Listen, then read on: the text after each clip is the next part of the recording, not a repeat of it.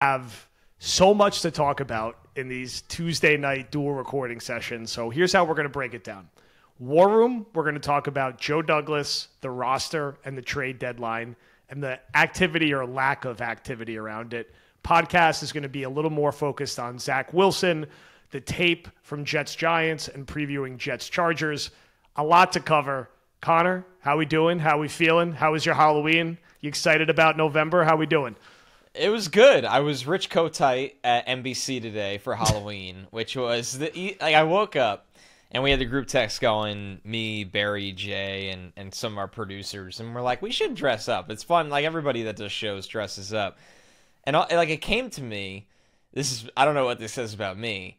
I easily own all of the things to dress as Rich Kotite for the day. Like, I have the 90s Jets jacket, the black and green one with the old logo, the matching hat, my blue light glasses that look like kind of the ones he wore, and I put on my video gaming headset and wore to work, and I was Rich Kotite. So it was a really funny Halloween. I had a lot of fun with that on Twitter, while the trade deadline, which nothing is a bigger letdown every year than the NFL trade deadline. It is Always. Like when Always. you look at the NBA, the MLB, and the NHL, three tremendous trade deadlines where like star talent is moved and all that. The NFL is an awful trade deadline.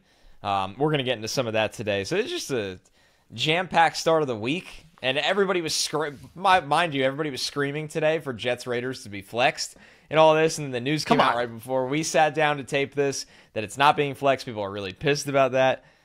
Deal with it. We're America's team this year. Everybody wants to watch the Jets. Come on now. Everybody cares about the 4-3 Jets. So the most interesting team in the NFL, in spite of the lack of activity. I am wearing this today because my kids were Mario and Luigi, so I just threw on a bunch of green stuff with a Luigi hat, and I just like wearing this jacket. So I just find any excuse I can to wear it, and I'm wearing it, and I'm happy the Jets are 4-3. So that's it.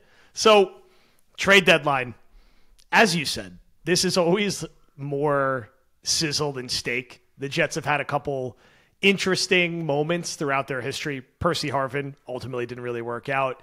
James Robinson last year ultimately didn't really work out. Rashard Robinson, the randomest guy they ever traded a 5th-round pick for.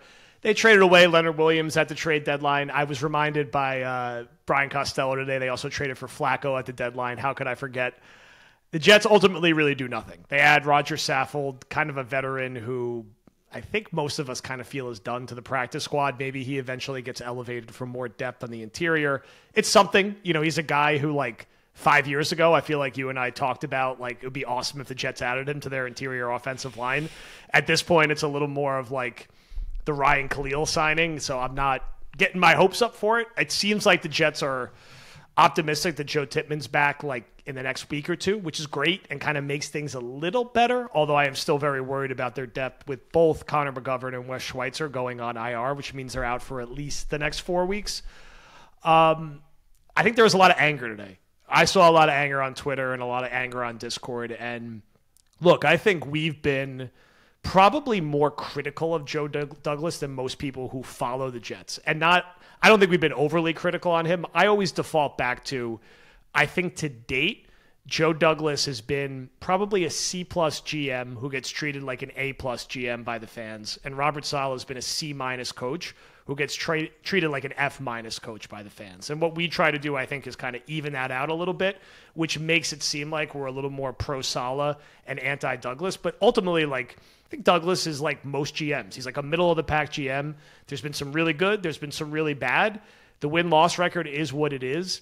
And I feel like we kill him when it's appropriate, and we are fair to him when it's appropriate. Now, I'm a little frustrated because I do think windows are rare in the NFL.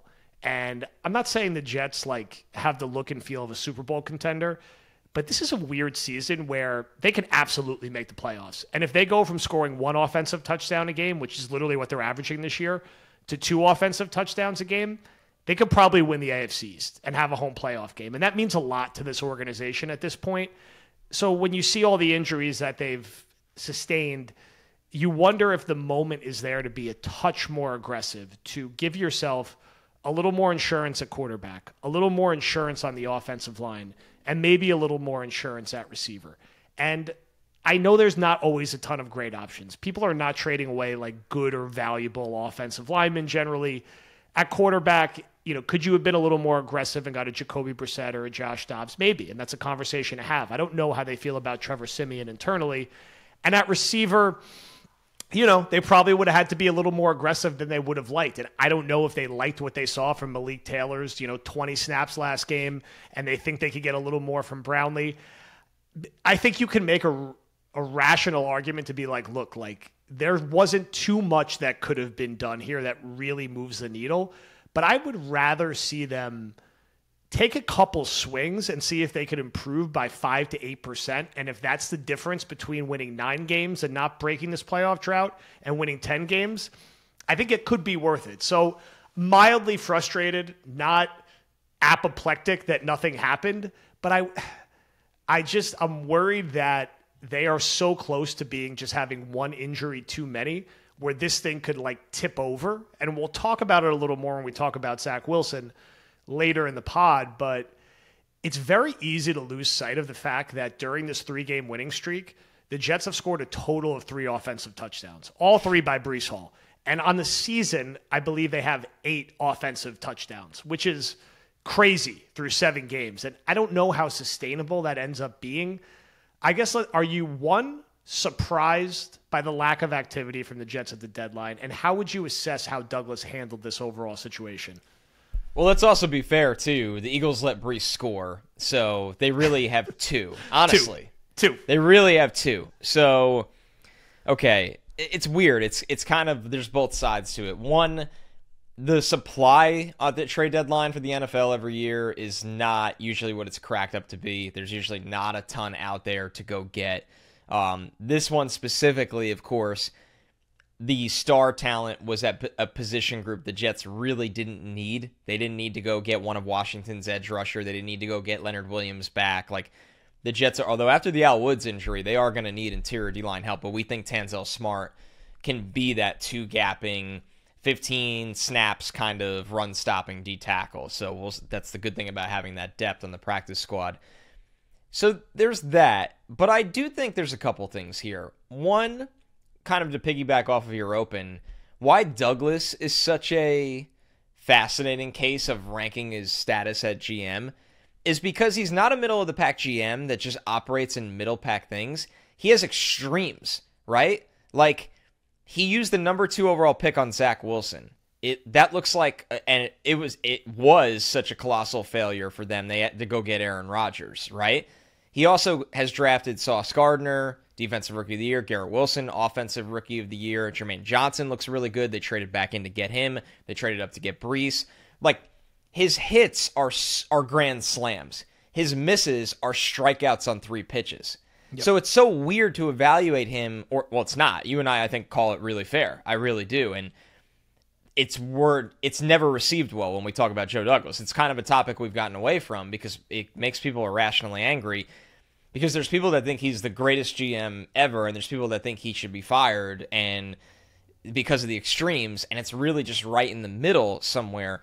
But I think it just feels like they are lacking a little creativity right now. Like, was there a move out there that was worth taking a swing on that we didn't see coming? And maybe, once again, that move didn't exist. The only thing I could significantly be annoyed about, because I've been annoyed about it for, 7 months now, they don't have a backup quarterback, and I don't understand. The craziest thing about it to me is you just witnessed your worst fear against the Giants. Not for you, it happened to the Giants. The Giants went into a game with the guy suited up as their number 2 quarterback that they don't trust, they won't let throw. They basically went to church and said, please, I hope DeVito doesn't have to play. With a quarterback in Tyrod Taylor that gets hit and gets hurt. Zach Wilson, credit to him, he's taken some big hits this year and he's gotten up. But on the flip side, Zach Wilson has been hurt his first 2 years as an NFL starter. Going into year 3, he has that on his record. Yep. The Jets have no interest in playing Tim Boyle. Zach Wilson has these long stretches where the offense cannot function, and they don't even have Tim Boyle take off the parka. So how you couldn't be the team to go swap a 7th and a 6th for Josh Dobbs? I thought you'd throw a 5th for Dobbs. And I know the Jets are in a weird situation where they don't have certain picks. Like they're not going to give up a fourth, but you can get creative with future picks. The Cardinals were getting rid of Josh Dobbs. They wanted to do right by him. They want to see what they have in Clayton Tune before they get Kyler Murray back. Josh Dobbs had no place on that roster anymore. And this isn't about Josh Dobbs. You're telling me the Commanders wouldn't have traded Jacoby Brissett? They traded their 2 pass rushers, but they wouldn't trade Jacoby Brissett, who's on an expiring? Like, and this conversation doesn't have to be about Dobbs or Brissett. It's that the Jets do not have a backup quarterback and that the Jets have no interest and have had no interest for half a year now of finding one. And I know they thought Zach Wilson was that, and I mean, this is a whole nother conversation. Like, we'll do the Zach conversation probably on the main podcast because I'm not going down that road in the War Room, which is about the inactivity of the trade deadline. Like, I can't get on here and kill the Jets for not getting Cortland Sutton or not making a move that didn't exist. That's just not fair, and I think that's a problem in NFL coverage. But they don't have a backup quarterback, and that's something that usually can exist at the deadline. And now we go into a stretch where the Jets, we think, should beat the Chargers, but they're not going to be favored. They will be favored against the Raiders. I mean, you're telling me Zach Wilson is one Joey Bosa or Max Crosby hit away from, hey, we got Tim Boyle out there. We probably can't score any points, realistically. Like, it's just, I don't know. That to me is not GMing. It's not. And once again, I'm not doing the Joe Douglas is awful or Joe Douglas is great. GMing is making sure you have some insurance at the most pivotal points of the roster. And the Giants season just ended, by the way, because they didn't. It ended. Yep. It ended because they didn't. It's over.